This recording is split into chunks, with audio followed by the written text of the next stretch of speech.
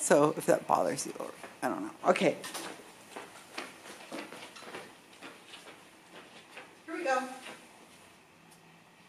All right, so we're going to do luck. Thank you guys for showing up. This is going to be a lot of fun. This is one lesson that I created last week, right before we started last week. So it's the third in the series. I can keep doing these series over time, but what I've decided to do is I'm going to do them online for a couple, because I'm involving people from all over the world to be able to join me. So I've got Wednesday and next Saturday. So if you want to come into either of those, probably the Saturday would probably fit you. You can do it over Zoom. It's on I have the link. Just let me know, and I'll get it to you. But the reason why I'm doing this is because the idea of the workshops was originally something that I and CFI, Center for Inquiry, have worked out to be able to start educating other groups on how to do workshops. Because it's not always possible to bring in speakers. So workshops are a really great idea to stop having people like myself get up and lecture and allow you guys to come in and you guys do the work too. So thank you for being my guinea pigs, because I've made this all up. This is all made up. All this is just made up out of whole cloth. So if anybody's responsible for it failing or anything, it's me. But that doesn't matter because I'm fine with that. But I have my notes on here, so I gotta keep looking at my notes to see what we're gonna do. So the two things that we really have to concentrate on is the goal is always to become the person that you want to have people come to whenever they have beliefs that are strange. That's our whole goal, is to try to be kind with people and try to be able to elicit conversations with people who may not be heavy critical thinkers, but not people who are so far into the rabbit hole that they can't, they're way down there. This is people who are, kind of marginally having questions about things. And the question, and the thing that I ask you guys every time is, we want to make sure that we do not engage with somebody who has a belief that is an immediate harm today, this moment, that's going to have something that is going to be a problem. So give me a couple quick, guys. To the whole crowd that is here, hey, all you out there that can't be seen on the camera, give me some ideas. I think I'll go to Mexico for treatment because I don't like our doctors. Well, I'm sure they have some good doctors over there, but I don't want to do something. no, don't. So, like, maybe you mean like to go get your psychic surgery? Isn't that what you mentioned last time? Yeah, psychic surgery or lateral, or I'm from that era where people did that, things like that. Lateral. Yeah. So something dangerous like something like not doing real medicine and doing something instead of, like, I'm going to take homeopathy or I'm going to take bleach. Inject bleach. And having homeopathy is not really dangerous, right? No, it's avoiding doing something. It's avoiding, yeah. You can take all the homeopathy you want. It might make your blood sugar go up if you're taking a sugar pill, but it's okay. I mean, it's not gonna, but yeah, okay, so, and the other question was that, I think I've hammered home enough, is how much time do we have?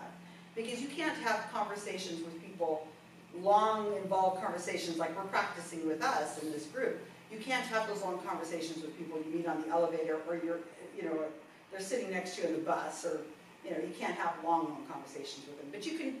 These are what we're trying to do, is trying to learn how to do these things with people you're going to have engage in conversations for over time. Coworker, sibling. Yes, ma'am. I see it kind of like a revelation that you shared a long time ago with even someone who is way down some rabbit hole or whatever kind, and you just maybe make one comment to them indicating that you have a different take on something. And you don't have to argue with them, you don't have to have a long conversation, you don't have to do any of that. But they may go, oh, there are people out there who believe something different than I do that I didn't even know. And that may be all it would take for them to start to be curious. It might take them another 10 years, but at least they've had like a kind of an entry point a little bit, like, oh, there are other humans that aren't like me out there, Because they may be in a culture where everybody thinks as they do, and they're in a bubble. No, yeah, they're in a bubble. They don't even know. And if you don't offend them or frighten them with your different belief, but just kind of put out there, like, oh, well, there's this too. It maybe help them kind of step into a different way of looking at things. I think that applies to almost everything. I think people who've always been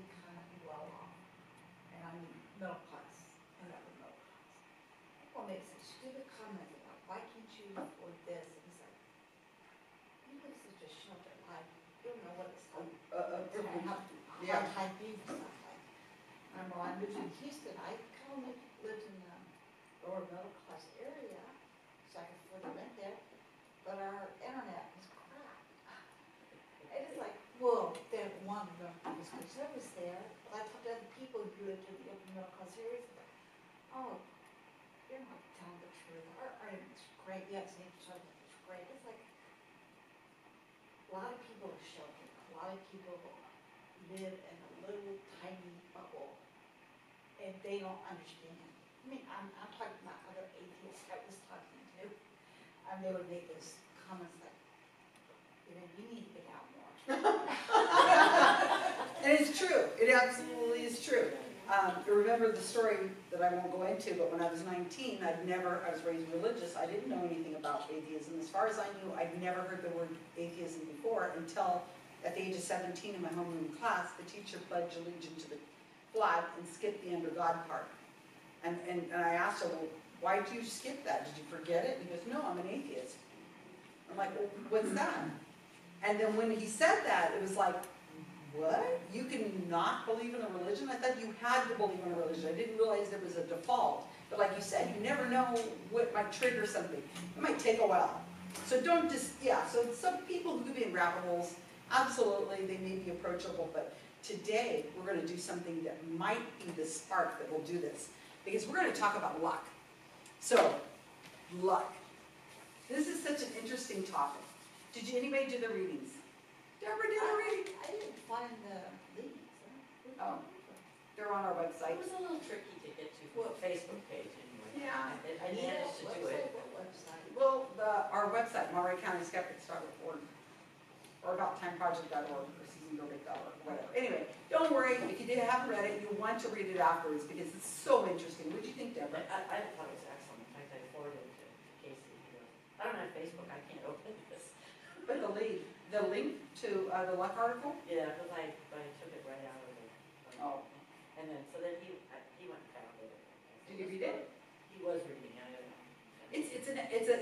He wrote a whole book on it. Trying to help him. So it's Richard Weissman, who's a friend of ours, a psychologist in Scotland, magician, prolific writer, prolific magician, does all sorts of amazing things. Great accent. Oh, and his accent. Richard, if you're watching this, the accent. And so he's done a lot of things in our community. He's also a fellow of CSI like I am. So he's just an amazing person. He was at SciCon. We were at SciCon this last October. Anyway, so Richard Weissman has done a 10-year study on the idea of luck. And what he discovered, I thought was so interesting. All the things he discovered. We're going to go through it again right now whenever we go into this lesson. But before I get that far, I want to ask you, how do you guys feel about luck? Would you say, and now that you read the article, Deborah, you might not want to go last, because it may influence you how you answer the question. So Darren, what do you think? Would you say you're a lucky person? You know, actually, when you asked this last week, my instinct was to say like no or be neutral, and then I heard Deborah say in retrospect yes. And I kind of go with in retrospect yes, because I do feel like I've dodged several bullets, even if I haven't had good fortune rain on me.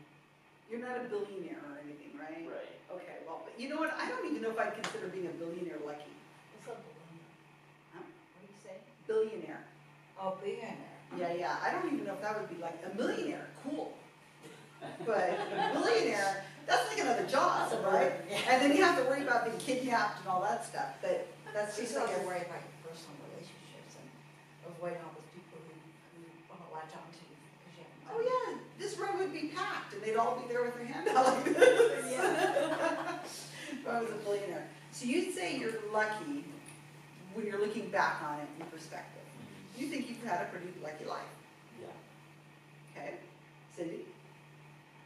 I would say sometimes it feels like I'm lucky, sometimes it doesn't. Because it all depends, it's all a mixed bag. Sometimes, like, fortunate things just seem to happen when you're, I don't know, having a bad time, something fortunate comes along, and then other times, like, nothing really fortunate has happened. So, it's a mixed bag. Okay.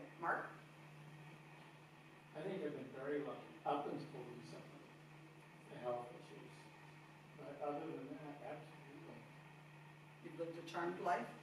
I wouldn't say it's charm, luck to me is hard work and planning. Oh, you're gonna define it differently than everybody else. It's like the goose in Charlotte's Web. Yeah, Nothing to do with this, it was hard work, Is that what the goose says? something like that. it didn't just happen, but I would say that in retrospect, I've had very good luck. Okay, Deborah, what do you think? Now that you've read the article and I you're think totally that's- biased on what. No, I think what Cindy said is very honest, because if you look at it, like kind of in your life segments or something, you can look at it like, oh, that time period that sucked. And then this part of it was really great, but I think first of all, if you're here and you're looking back on your life, that means you're here, it means nothing happened to you, you're still alive, and, Made it this far. you made it this far, and you're here in this room, so you're not forced to work 16, hour days, 7 days a week, because you otherwise wouldn't be here, but, yeah, no, I think, yeah. Okay, so hopefully I'm gonna change your perspective on luck in a few minutes. So the reason why I decided on luck is because, again, what we're trying to do with these workshops is to become the person that people come to when they have questions about things that are odd or weird.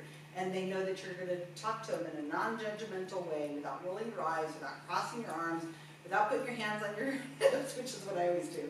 And encourage discussion and encourage them to be able to come back again and again. So we had, at the beginning, we started talking about pre-bunking versus debunking. If somebody want to give me a definition of debunking. Debunking. When you show them evidence that what they're believing is correct. So somebody has a belief. You have a belief, and you can somehow get your hands on some kind of, at least what you figure feel is compelling evidence that is shareable, that you can present to them, like a video or even just information if you're open to that. They go, oh, no, like, one of my friends, during the 2016 election, I think it was, posted this thing about some representative of California showing or saying in the picture of something that was completely, I didn't even believe it, I didn't know who this person was, I figured it was a Democrat, this person that was sharing it was opposite. And I'm looking at it, and as it turned out, the person's name started with W. And so the person who made the meme had taken two V's and put them together, like really close, so that it made it look like a W. So they could say, this person, somebody VV, whatever their name was, said this, or believes this. And I said, Mary, did you notice that that's not really your name? It's like two V's, it's not like you. And she's like, oh. And it didn't change her opinion of the person, but it made it clear to her that she hadn't really done her homework. Jan, look at it. She had to look at it carefully, probably because she wanted to believe whatever it was. They agreed with what she already thought. So she didn't see the idea of what that person's life, and she just Found something to fit her narrative that she wanted to. exactly. And someone had, if she didn't make up, she found on TV or something. I don't know where she gets her Very information. good definition, thank you.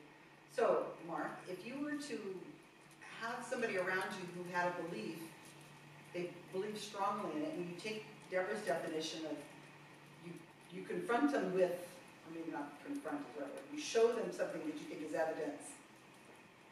How do you think it feels to the person who has that belief? If you say, it's like when you're playing a card game, and you're like, you play that magic card, you're playing it, and you're like, boom, hey dude, you don't have, we have a reversal order or whatever. I win, sorry, I debunked you. How do you think it feels if you're the person who has the belief in, I don't know, alien hairdryers or whatever it is that we talked about the first lesson, and then somebody says, here dude, you're wrong. Here's the evidence. Terrible. You have to replace it with some information. It's compassionate. You don't just cut their throat when you believe. Well, That's a good I'm image. having a moment of thinking. No, okay, replace it with something. Have some compassion, he said. And that's very important to have compassion about it to the person. So debunking has value, right?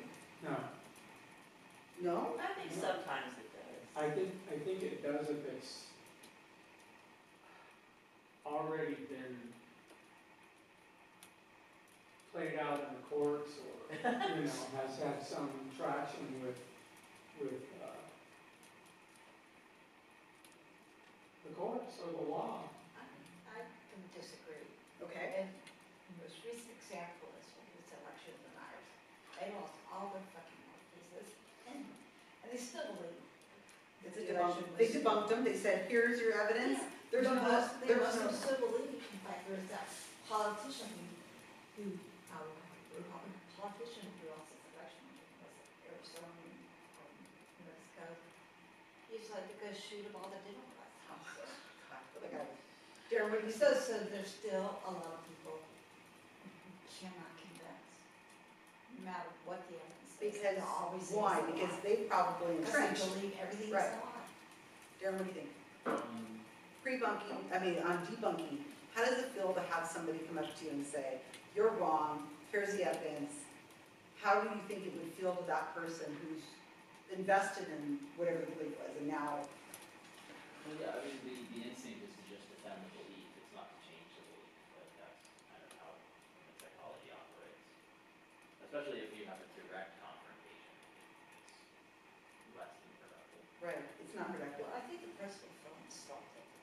Yeah, they didn't feel And they insulted, can't. and because you just called them an idiot, yeah, different. I think one of the things to factor in too is, first of all, what's your relationship with that person? How well do they know you? How long have they known you? What do they know about you? Do they already know if you're going through your own stuff? And also, how invested are they in whatever that is? And like in the case of my friend, I wasn't gonna change her mind about her core beliefs. I was just pointing out to her that one thing that she saw was bogus. So she could get maybe like a little bit of skepticism about some of the other things she will see in the future or have seen in the past. And also, I mean, as looking at me going, oh, well, she's like looking at this stuff, she's being careful, kind of, I don't call it respect, but some kind of, maintaining a relationship in a cordial way, but still, pointing out a flaw in one particular thing. Like, I'm not attacking your whole foundation. Right. I'm just pointing out this one thing. And that leads me right into where we're going. Thank you, Jennifer, for that segue. That was beautiful. Without even knowing you. Didn't know we were We're going into segue. Okay. And the segue is that depending on the person you're talking to, obviously just flat out debunking whatever it is they believe in is probably not going to be a very successful conversation. I would say that debunking is valuable if somebody's starting to question their beliefs, and if, like you said, you see the W is actually two VDs, maybe that person's going to start questioning something, and they'll say, well, I wonder what else there is about this, and they will go and they'll find the things that have been debunked. So if they go and they find Mick West's videos on UFOs that, they're already starting to question a little bit, they can go and find the video and then they say, oh my gosh, I hadn't thought of it this way. That you kind of need to do it in a way when you're having these conversations with people so that they feel like they're invested in that they're not done, they figured it out. Like, let them save face, right? Because you don't want to have them. So the point isn't down. Yeah, it's not. Oh, let me see if it's turned off. I know how silly, but whatever. So don't say anything, you guys. Starting it back up. Okay. And we're live again. I was have to put all these videos together. I'm running. I hate this alarm too. So I'm going to keep it. This is going to be clever. So what we want to do is we want to have good conversations with people. That's the goal. So I picked luck because I think it's a safe topic that we don't even know a lot about. We probably haven't really thought about before ourselves so much. So I think that if you have a long-term relationship with somebody, a coworker, a loved one, a sibling of some sort, and you know that you're going to be interacting with them a lot, I think a topic like luck might be a safe topic to bring up. You could use whatever excuse you want to use, like, I saw this video, I read this article, I overheard this sportscaster talking about luck and stuff like that, and then bring it up to them in a way so that you can have a good, you guys can't see what I'm saying, there's cats constantly running back and forth behind you, and then they're climbing up on the fence and walking back, and then jumping on the house behind you, and you can't see it because I didn't make it up, I swear. There are cats that keep running back and forth behind us. It's really funny. Is one of them Siamese cat? No, it's a black and white, and there's a brown one, and can't even, I don't know.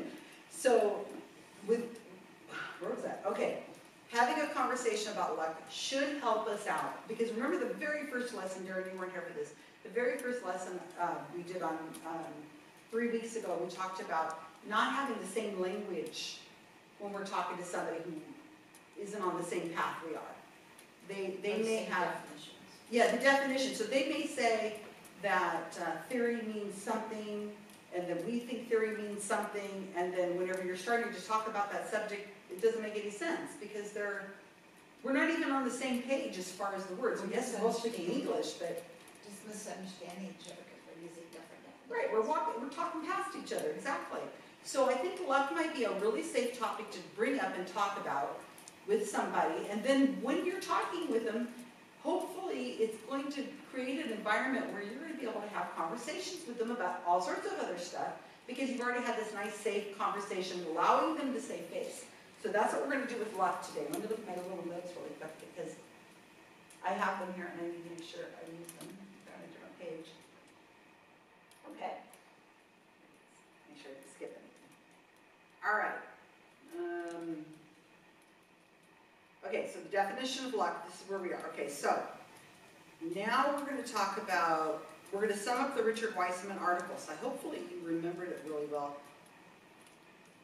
Are you going to show something on the screen? I have very few slides. Very few. And I like it that way because it's all supposed to be about a discussion. If we were just looking at slides, you might as well stay home and watch a video. All right. Why do you think people are lucky or unlucky? Deborah's lost because she read the article. Go ahead. What do you think? Why do you think a person would be? Not you, but like people. Because they have low self-image, self-esteem. They don't recognize when good things happen necessarily. Okay. Depressed. Darren, what do you think? Well, I mean, I'm gonna separate luck out from what Mark was saying. So like if someone's depressed or has poor self-esteem or doesn't plan well, I'm gonna say that's not luck. There's some positive factor. And what I'm thinking of defining luck as, I don't know if this is appropriate, is some sort of like external factor. It's like a roll of the dice. And so to me, with that definition of luck, there's nothing. Like you don't have any control over it. Like the way I'm defining luck is just, randomness. Right. Cindy? I kind of agree with Daryl, but Darren. Darren, I'm sorry, Darren. But I kind of think it's a shorthand way of saying that person has all this good fortune, but not that they just got it on a random basis, just say shorthand, hey, you must be doing something right to get all that good stuff. Get all those good things to happen to them. I've known a lot of people that I've looked at that have done all the wrong things, and it seems like everything goes right for them. It really feels like, God damn it, I'm paying my taxes, and I didn't realize it was an option. We didn't have to pay our taxes. We could just overestimate and Not go to jail for it. not even go to jail. I could be president of the United States. Okay, anyway, off topic. Deborah, do you have an idea of what you think people think of? I mean, why people could be lucky or not lucky? Well, there's objective luck, where you're looking at somebody and they, like you were talking about, they either seem to always get the breaks or they never get the breaks. And then there's also their own perceptions of how things are for them. And that person that you're looking over there, who's either you consider to either be lucky or not lucky, can have a completely different view of all that. You look at them and go, that person just always gets shit on everywhere they go. And they could be like, I'm the luckiest person in the world because that truck that splashed mud on me didn't run me over. And this actually, that example, it wasn't a car, but it was comfortable. And also there could be somebody who you think of as having everything, and they're just like half the people on next door thinking that everything's wrong. They complain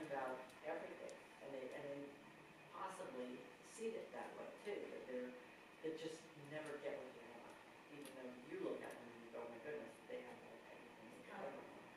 So I think it's two things, it's an objective, whatever it is they have, don't get, and then the personal experience of it, which could be opposite.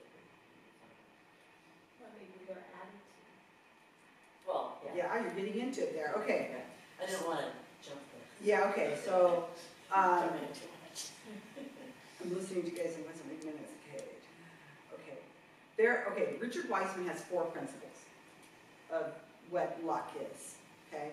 So he's done this 10-year survey, and it's very interesting. You'll have to read about it. I'm not going to go over it too much in detail, but there are 4 different skills, all right? So this is going to change your life, all right? Here we go. Number 1, they are skilled at creating, and people who are lucky, they are skilled and noticing, they're skilled at creating and noticing chance opportunities.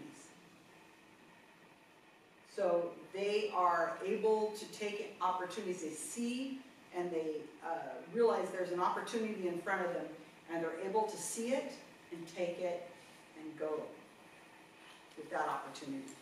Instead of just being the same old day, the same old routine, the same old this, and when an opportunity presents themselves, they go, nah, I'd rather stay home and watch Netflix, right? Okay, that's not taking an opportunity.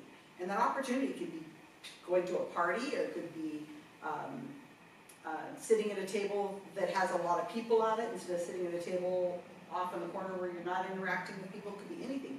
Okay, number 2, they make lucky decisions by listening to their intuition, which is really kind of an interesting thought, because intuition, what does that mean? Somebody give me a definition of intuition. Intuition is knowing something but not knowing how or why. How you know it, why you know it. But it feels like, an example of it would be what? Instincts. Well, like, there's a stranger approaches you, and you get this, but you say, I got this gut feeling that guy was dangerous.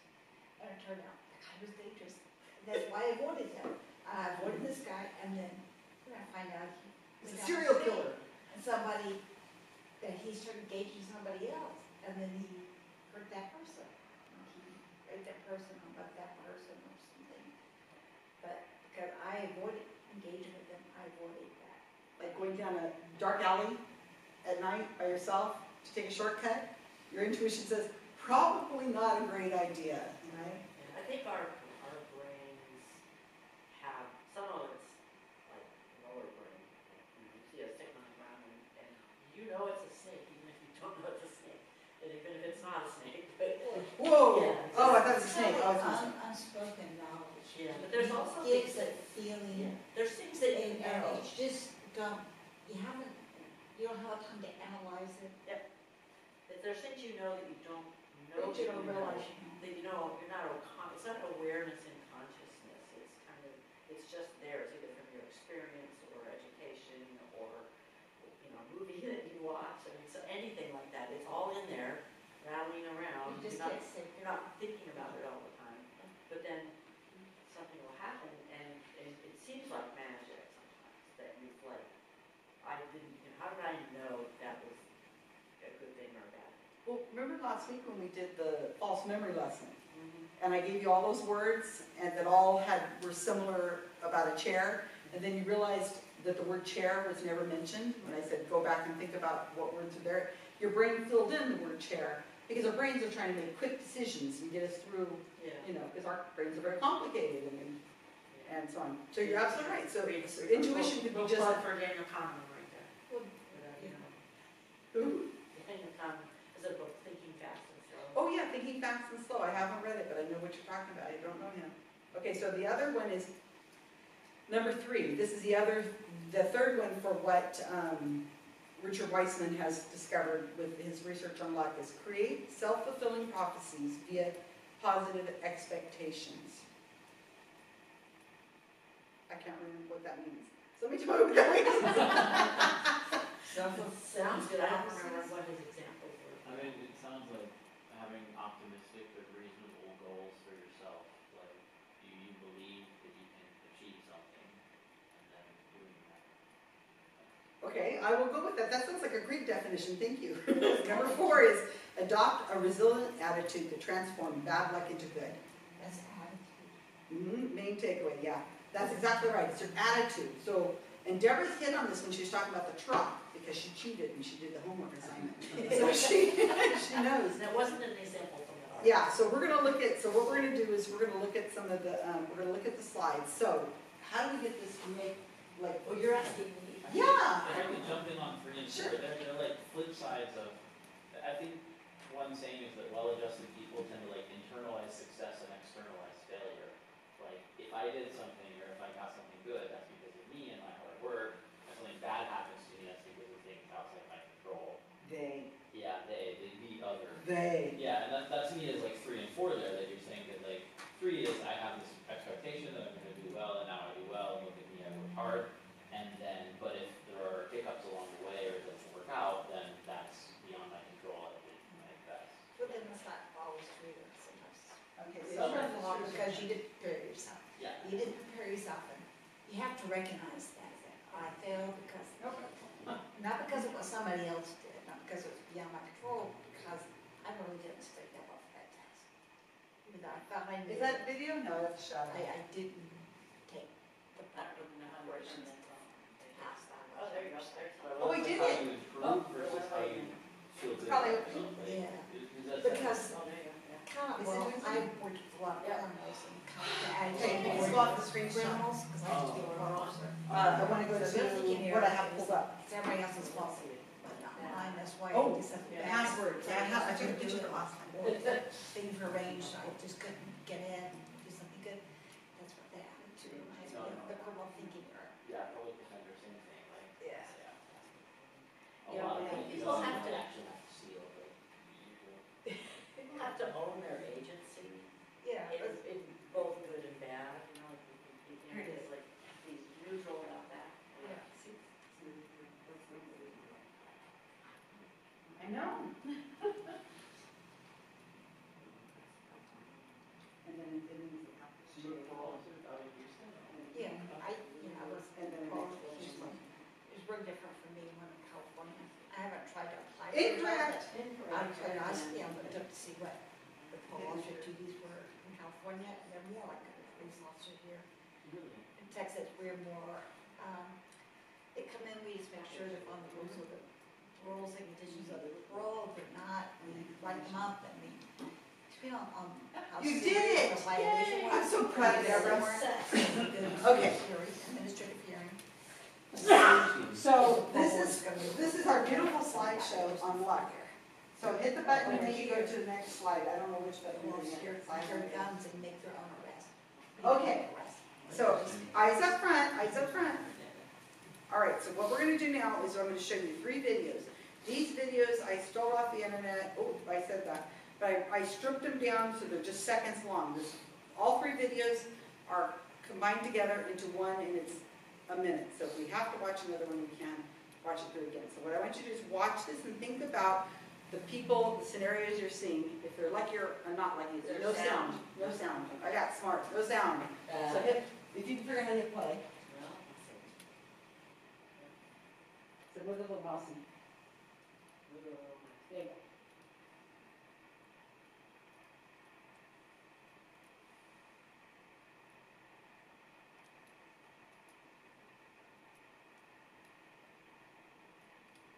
Shoot.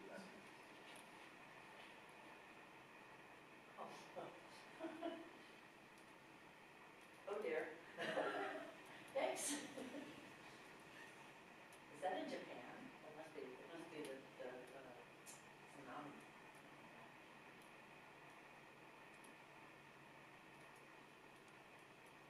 Why did she let go of her? I think she'd already let go. I watched this a bunch of times. I think she was just, had her hands off at the time. I think it blew her Isn't back. that a baby carrot? Was there Yeah. a baby bee in there? Yeah, the baby's in there. No, really? Yeah.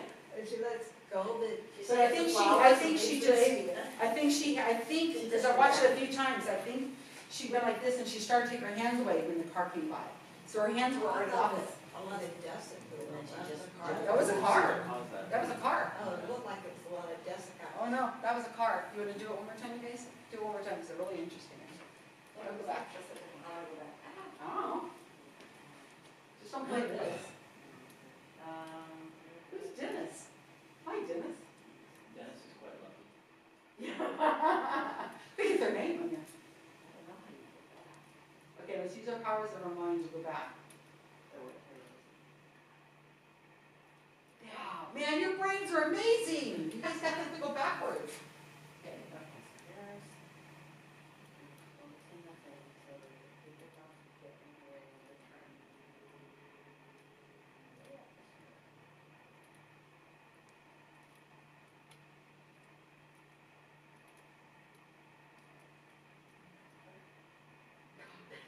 there were so many of these, and I couldn't even watch them. I was like, oh, this is just impossible.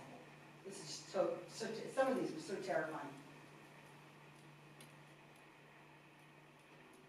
I assume this is sped up. I don't know. A little bit. I remember watching this one at air, if it's the same one. See, now her hands are off, and then it comes by. I think she. Oh, the car is just, it's on the dirt, that's probably what it Yeah. does. It just goes right up on the desk, and then she goes Maybe back. she heard it and it started her.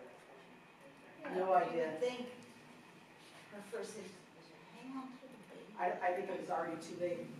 You saw how fast it happened. Okay, so one of the things that Richard Weissman says in the book is, and let me see if I can turn it this way so I can actually read it here. Before it was easier when I had it all written on a little post-it pad and I could just look at it. Now I have it actually written down here. Technology. Technology, yeah, it's so good. Okay, so the main takeaways are your thoughts and your behaviors are mostly what's tied to your fortune. It's how you look at it, it's how your perception of it, it's how it's framed.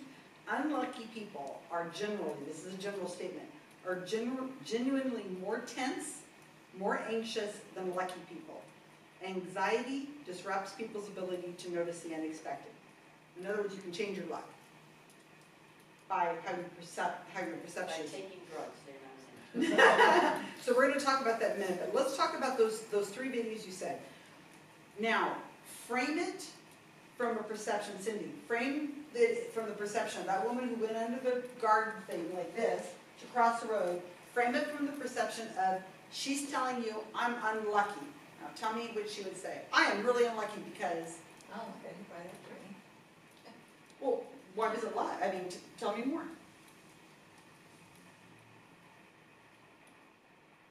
Why she would say she was really unlucky? Yeah. Besides almost getting hit by a train, but what was it she did that was so unlucky? Or what was the cosmos doing to her to make her so unlucky?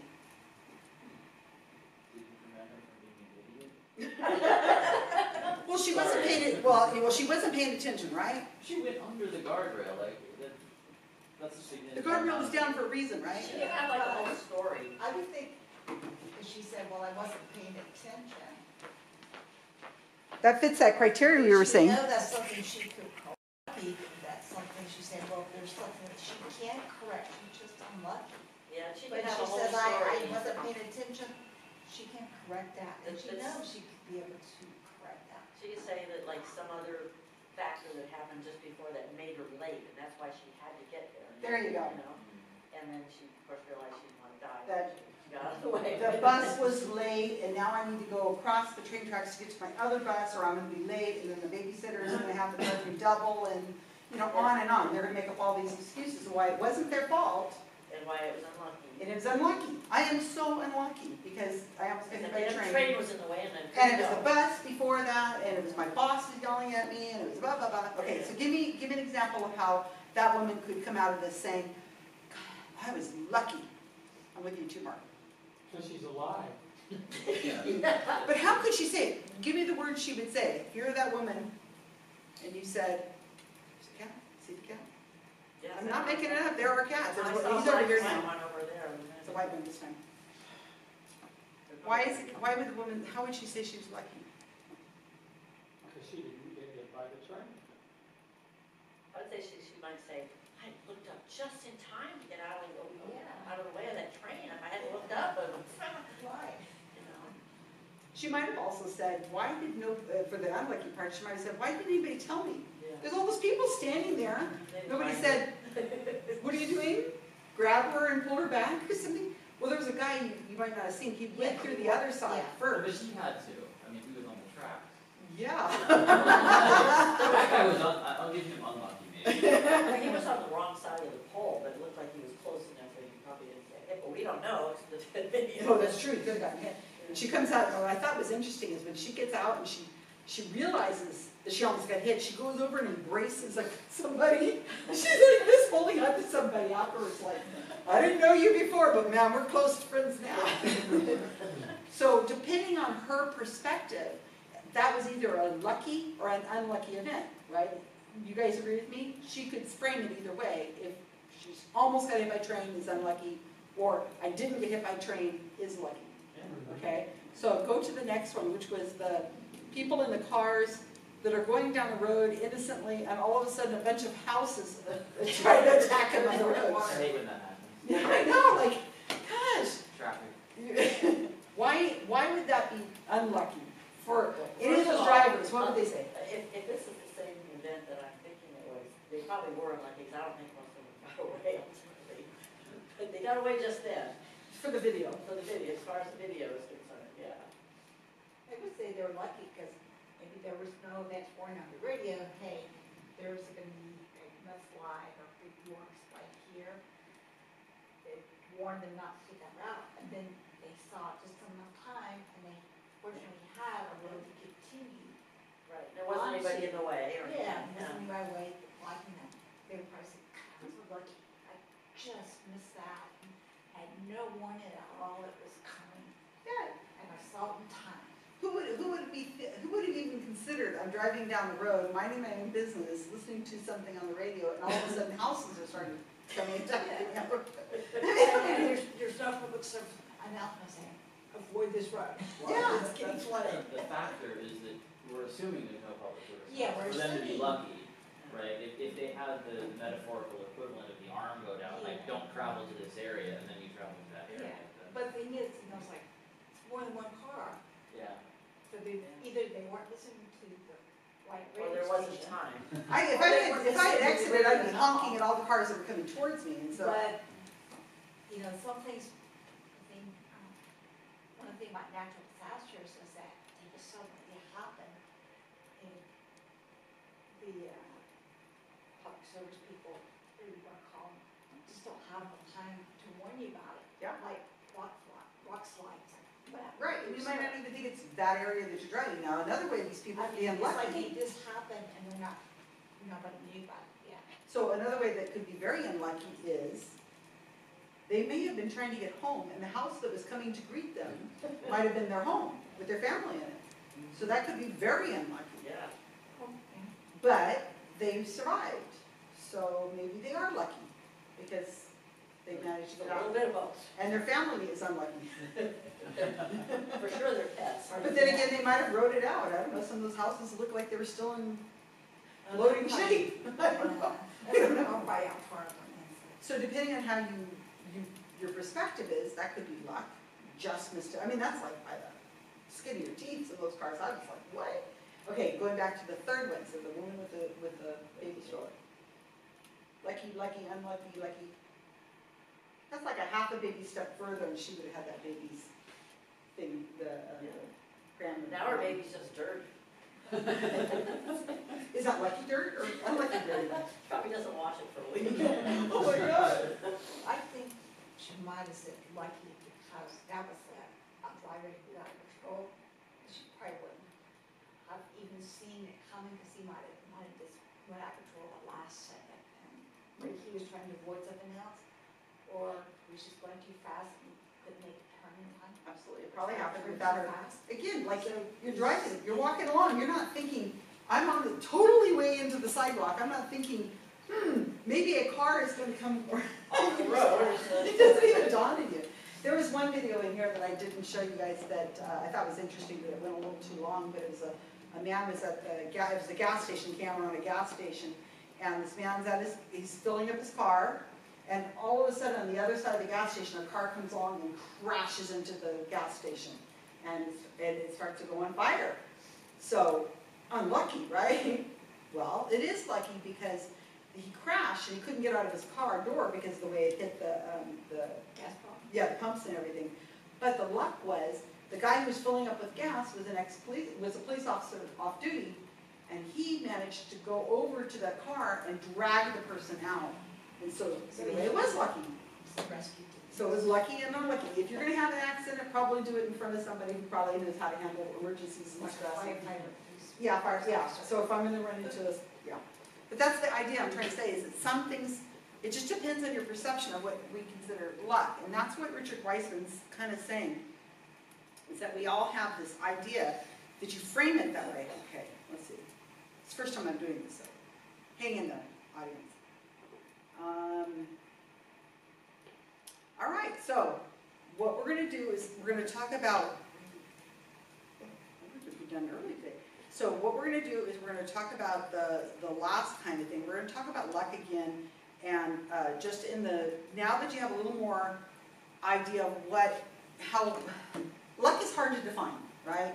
Because when you guys were going around the room and talking about luck, you were defining it with magical words, kind of. You were kind of saying things that were, Hard work.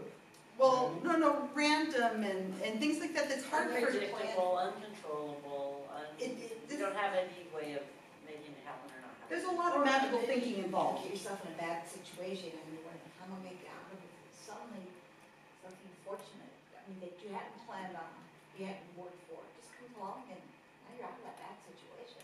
Right. Like, okay, I'll give this example. That, I know if I was, I was thinking, well, one time I got this notice for jury duty. I hadn't told him I can't come in, I didn't make any plans to come in. I think I got it kind of late, or found it kind of late, because my Not in time to be able to tell them no. my mailbox was, can't walk half a block, because I lived in a large apartment complex. And it felt like I had to walk half a block, so I didn't check my mailbox every day. But I went to work on that day, I was supposed to show for jury duty. However, we had one of our tropical storms come in. Everything was flooded. Nobody got any day. I'm ready to see if this is lucky or unlucky. What heck? You had a tropical storm, so you got a jury duty, and you forgot to tell them that you had jury duty. Right, so they weren't expecting you might even show up. And to me, I love jury duty. I would love to get on a jury. I haven't been on since I was 18, and I can't. They will never pick me. Pick me, pick me, pick me. I think the trick, I don't know if this is true, but the only time I've ever actually gotten to be on a jury, and I agree with you, I like doing it. Oh, I think it's fascinating. Yeah. Love Was watching it. in 2019, I got a summons that was for jury duty at the same time as site hunt. And so I wrote him back and said, I can't do that. I'm going to be seeing Neil deGrasse Tyson. I'm sorry. No, this was he wasn't that one. Anyway, so, but you can do that, you can put it off. Yeah, you can. Once. That's a call. Yeah, once, Once. right. So, because I put it off once, I don't know if this is true, but it seemed like it, when I went in for the actual time, which was in December, I was like in the very beginning of the list. It's like it moved me up, because, well, you bailed out last time, so now you're at the head of the line. So, and I got to be, I barely. You got called? Yeah, I got called and I got to sit on the jury, and I was an alternate for a little while, and then there was some lady who was she was either a psychologist or a lawyer or something, and they said after all, we didn't like her, so they kicked her out. So, Well, Cassie never got off that one. For the attorneys. yeah, I don't know, now these attorneys, they weren't the brightest either, so. Well, the one That's why I mean, they were, but they were real. Remember the one we just had in Salinas just the other day, the Yeah. murder of the San Luis Obispo woman? Yeah. Caspian was almost on that. He Yeah. sat My there for friend Bessie days. almost was Then on they that got him too. off, like three people ahead of him. Yeah. Yeah, but it's like, I mean, I was just gonna say, that probably your friend was calls us off, because she wasn't gonna be easy to manipulate. No, I mean, she actually made it onto the jury, and then during the one year, they That's said, probably why they. maybe not. Maybe. Yeah, that's probably why they said it, because Yeah. she wasn't gonna be easy to manipulate. Okay, so the men on this side of the room over here, I just realized you've segregated yourself. I sat here first, well, second after Mark. So the guys sat next to each other. Okay. So you guys have an example, a quick example you can give of luck or unluck? Luck or unluck? Yeah, something lucky that happened in your life, something unlucky. Then can you frame it the opposite way, so that it was the opposite of what you think? Ooh. With the tropical storm. Yeah, like tropical storm. Yes. Can you think of something? Darren, can you think of something? You luckily met somebody that you love so much. No, I was in a emergency landing. And, I got With a out of bird? that one. With a bird? Yeah, with a bird that was worth thousands and thousands of dollars. The Beretta bird, you know remember Beretta? Remember Fred? Fred the bird, the cockatoo from Beretta. Cockatoo? Oh, vaguely. I didn't It remember. was a TV Anyway. series Yes, bird. I remember the Beretta, but I didn't remember the bird. He used to answer the phone on Beretta. This is way past your time. It was like a TV You show, really cop old to know show. about this. Past his time. No, no, In the 70s. Way before your time. It was a very popular. Well, I guess it wasn't that It popular. was Robert TV show. Blake and the guy who did the animals on it. I worked for him. He was Ray Berwick, who did all the birds in the movie The Birds. I remember what was on that. So You ever see the bird? Alfred Hitchcock. I actually haven't. Okay, so we're ending this anyway, now. So we pull up the bird. I'm sorry, I was afraid that was going to happen. So And then there's Robert Blake, who had his own family. Yeah. But that's a whole different story. yeah, so like I said, I was on this plane and I thought I was going to die. I got real religious for about 5 minutes. And they had told me, if anything happened to this bird, don't come back, because he was worth so much money now. So he was on the seat. So you were traveling with the bird in the Yeah. plane. Oh, my God. And I couldn't let him out of my sight, because if somebody stole him, I would be responsible. So he was on the seat next to me.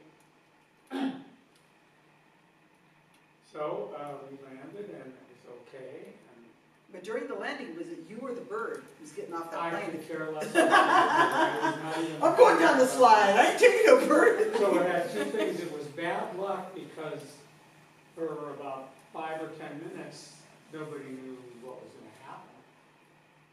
But then once we landed, it was good luck because the plane didn't explode, it didn't crash on the runway, and the bird was okay. The bird didn't get bounced all over the place. No, he didn't. Was he didn't in a squawk. cage, I'm assuming? He was just in a little plastic, one of those, A little carrier. little carrier. So? Good or bad, depending on how you want to define it, right? I mean, you could I- say that's a bad experience and that was bad luck, It was a right? bad experience. But then you could also say it was good luck. Yeah, the way I looked at it as good luck, as I said, from then on, I wasn't really afraid of flying, because I said, what are the chances that this could happen to me again? Exactly what they were before. Is that right? No. Yeah. No. it's No. Yes. What are the odds that you're going to be in a 2 plane crash? Gambler's folly, the past event does not affect future events' chance. It's like flipping. Don't tell me that. Sorry, Mark. Well, It's all right. No, my it doesn't. my ex-husband was in a small plane that was trying to fly somewhere, and they were getting close to the ground, and he hit one of those guide wires, and it took off like about this much of the wing, and they managed to land it, but it was very close. And then we always said, you're the luckiest person, we should always fly with you, because it's unlikely anything like that ever is going to happen. And what's the odds that you're going to get in 2 Well, plane flights? something like that Flying with the a plane? No, he wasn't flying the plane. He something was like a passenger. something Like 4 people in exactly it. like that is very unlikely to happen because it's very unlikely to happen ever. Right. Well, actually, what you need to do is fly with that pilot. He's good at what he Well, does. Yeah. So we thought, so what is It's it that? interesting that Sully doesn't fly planes anymore. Oh. The guy that landed the plane in the Yeah, he Hudson. says, I'm not gonna change. Well, they say, haven't you heard this where somebody says, they carry a bullet around, or they carry a bomb on a plane or something with them because they say it's unlikely anybody else will have one. So, one that has it, No, you know? that's like a classic Tinder line. It's like, hey, what are the odds that both of us are serial killers? Let's just meet for a date. Ooh! Dating is a whole different world of. I don't know if you have to go quite that extreme just to go. I like that. That's my freaking. We have that on recording, you guys. You don't we won't charge you extra for that bit of wisdom from him, okay? All right, so, See, by the same logic, okay, let me just bring this up. okay, That in the Neil deGrasse Tyson book, he says, no psychic has ever won the lottery twice, ever. That's exactly it, So because it's hard. you're saying that it still could happen though? Of course. Yeah. There are a lot, maybe not psychics, there are people But who want to. he showed the numbers and it was like 1 in 4 quadrillion or something. Right, but that's what it was before. right, Yeah. so the odds of winning the lottery are really, really, really not good odds. Well, we know. But the odds of somebody winning the lottery are very good. Anyway, So predicting that's who my it will be. bad luck story. Okay, thank you. That was a very good bad luck story. Thank you for sharing How that. does one mean a bird accompanist or? Bird, yeah, bird, Bird trainer. yeah. That bird bit me right here on my chin. He had to wrestle a bear. Birds are nasty. That was one of his first assignments, the wrestle a bear. I didn't give this bird the peanut that he earned right when after he'd done what he was supposed to do. He would latch on and Okay, so we're gonna go that's to, bad luck. we're gonna go to the next slide. And actually, this next slide, I think, is almost my last slide. So here's what we're gonna do. I'm gonna set this up. If you wanna go to it, and then I will kind of explain it a second. Let me make sure this is over there. Dr. Dennis. Is this the guy? Right, yeah, so this is Richard Wiseman, don't hit anything yet. So Richard Wiseman has been, this is a really low quality, I figured it'd be easy to steal it off the internet, it's such a low quality, no one would ever complain, and I chopped it up. So he's been, a TV channel has been following him around, and they've been talking to him about this book, The Luck Factor, which has been out for 11, 12 years. Yeah, it was something like that. 2003. It's been a while, yeah, so it's been It's out. that article.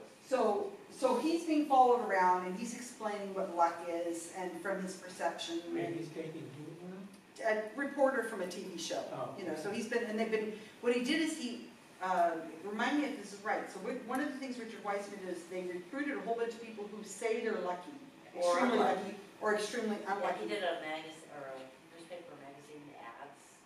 Oh yeah, we'll talk about that. Yes, in fact, we should talk about it before this. Because I mean, they're the same people. Okay, so here's what Richard Wiseman did. One of the things that he says is that people who are, sorry about that. I'm assuming this one has sound. Yes, this one will have sound, so who knows if it doesn't, then I will have to explain it to you. The accent. No, I won't have that. He marketed the accent, he knows some stuff.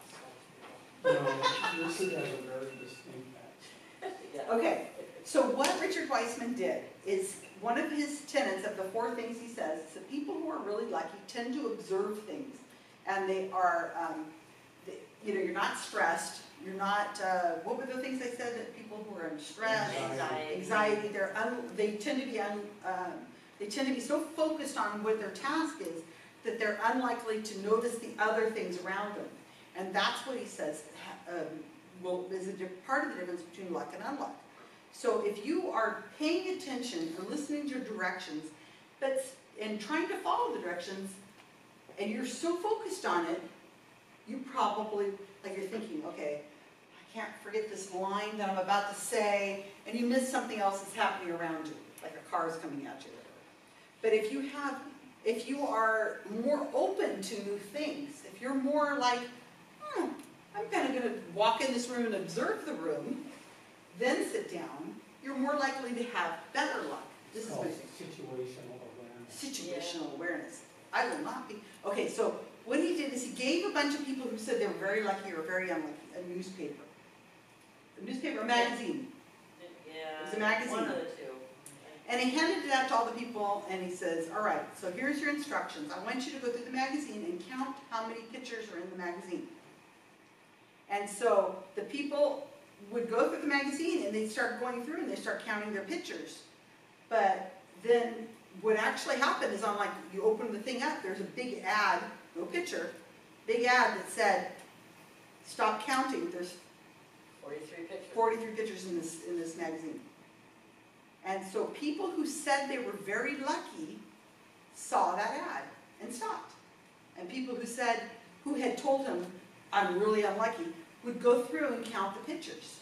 So they didn't pick up on the fact that there was this big sign in front of them saying, hey, stop, don't count, here's, they picked up on it. So he's saying they're more likely to find lucky situations.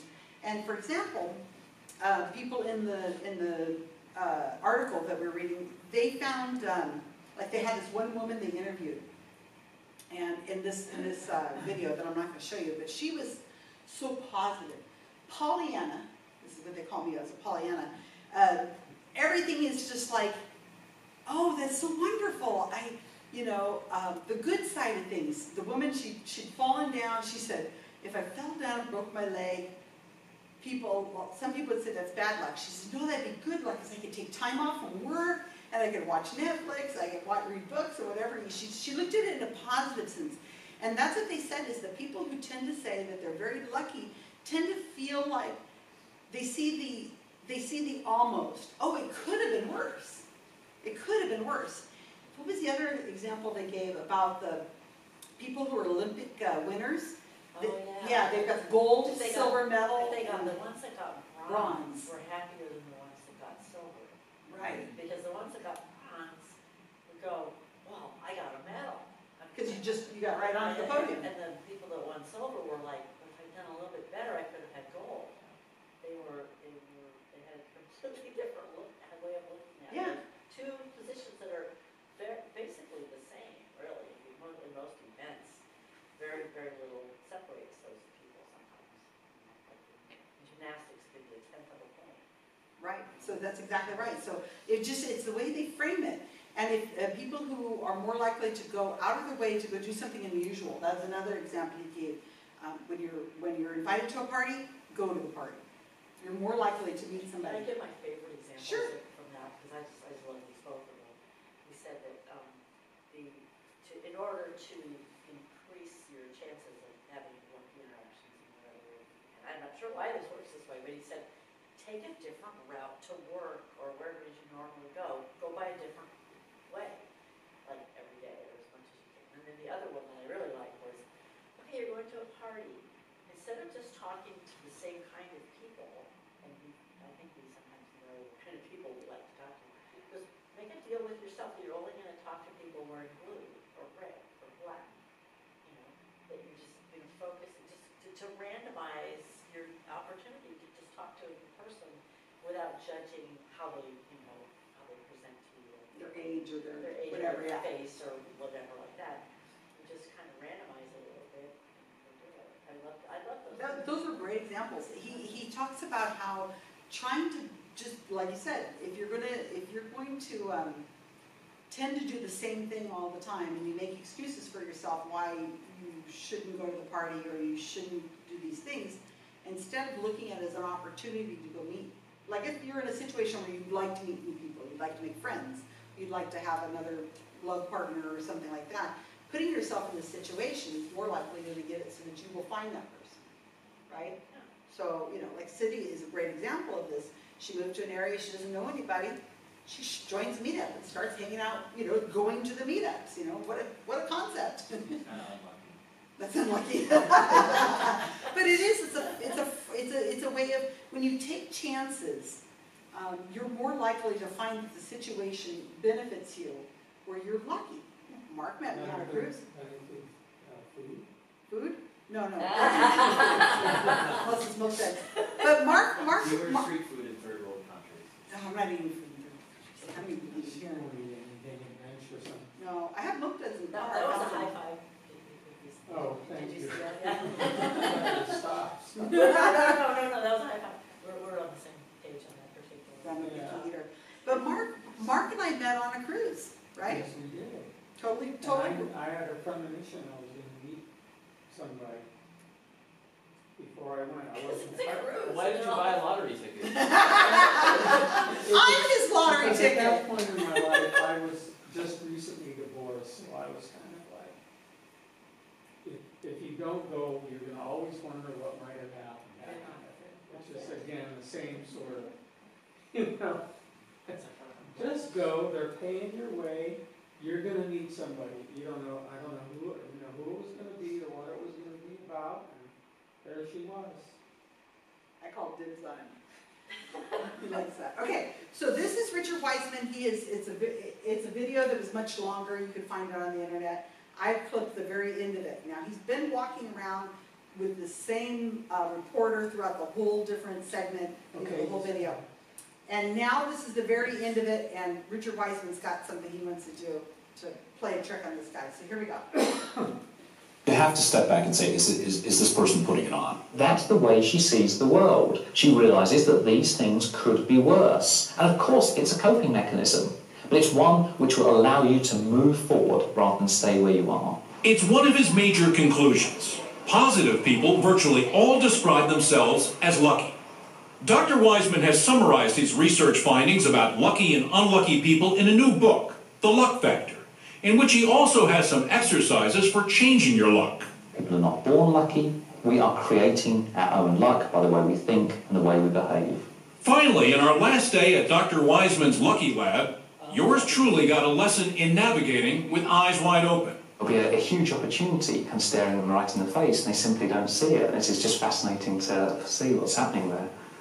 And after you get the gag, you say, how could they not see it? Exactly. We've actually put people's names on.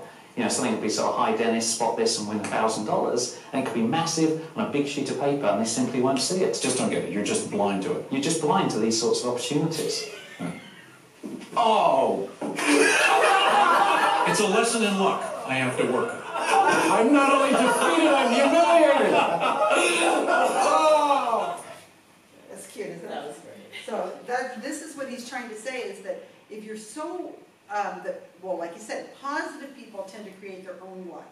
So if you have a mentality of looking at it like, it could have been worse, but this happened to me, you know, this thing that could have been bad luck, I feel like it could have been worse. Now, you put a new spin on it, and it can make you look in a positive way at things around you. You feel like you've had better luck. And as he explains in the video, that if you can just kind of take a little look around you and think about the things that are happening around you a little bit, be more self-aware of opportunities that present yourself, then you should change your luck.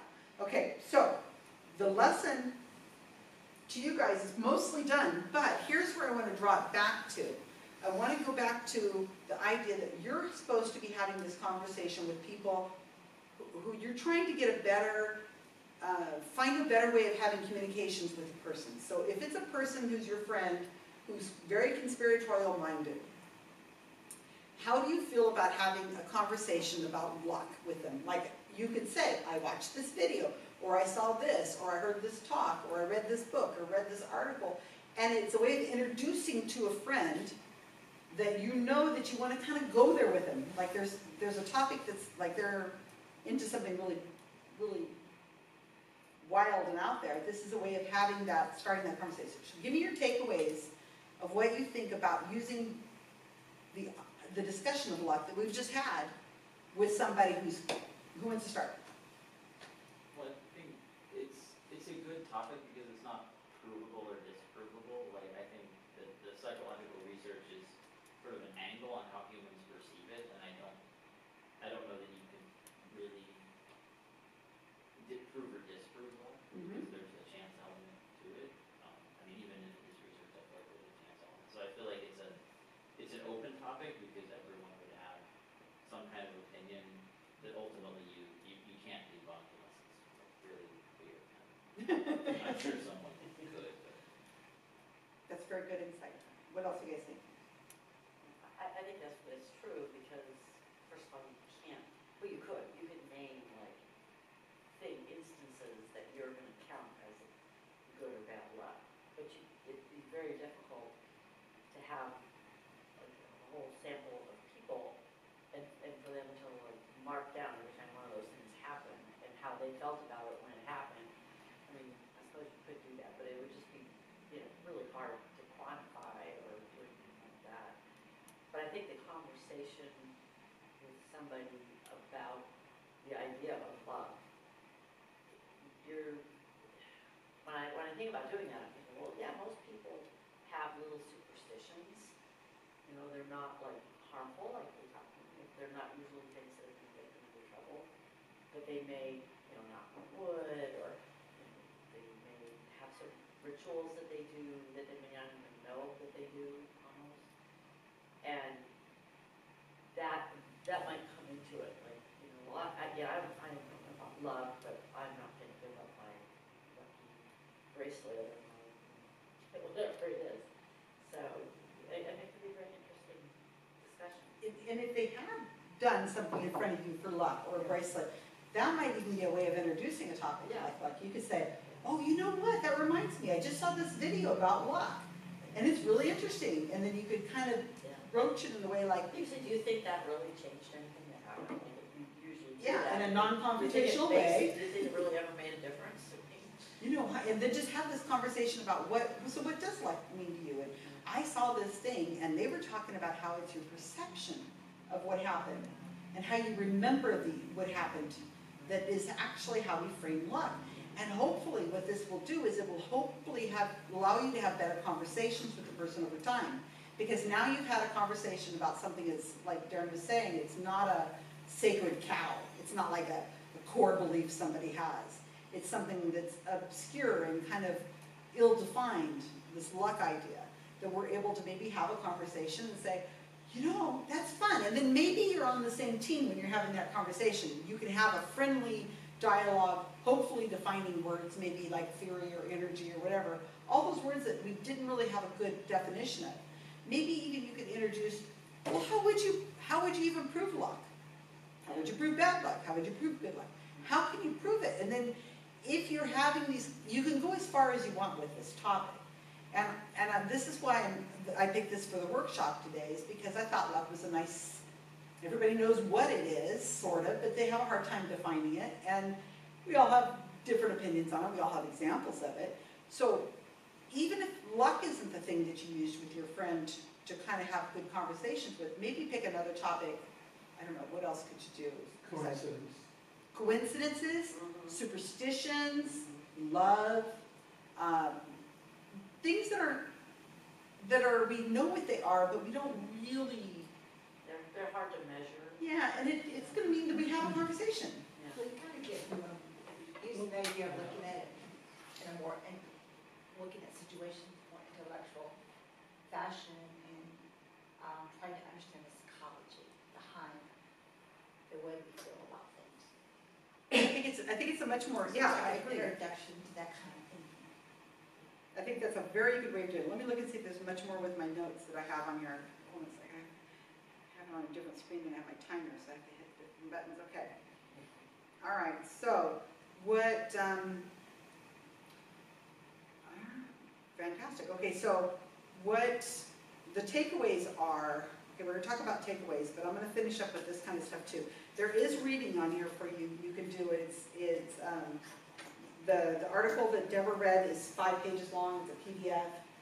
It's called The Luck Factor. It was in Skeptical Inquirer magazine from 2003. It's the same place I published. And then he also has this channel called Quirkology, and maybe we can, I don't know, can you pull up Quirkology? Go to the next slide. It's his a screenshot. And I put this on here just to remind you guys that this is his YouTube channel. So I've always thought, when I first started getting into the GSOW project, which is the Wikipedia project I run, is that I think optical illusions and things like that are a really great way of talking to people who you might have a problem with talking to them about things. Because optical illusions are mind tricks, right? So you're playing with somebody's mind. But if you can show an optical illusion and then you discuss how the optical illusion happens, then again, you might be able to have better conversations with them.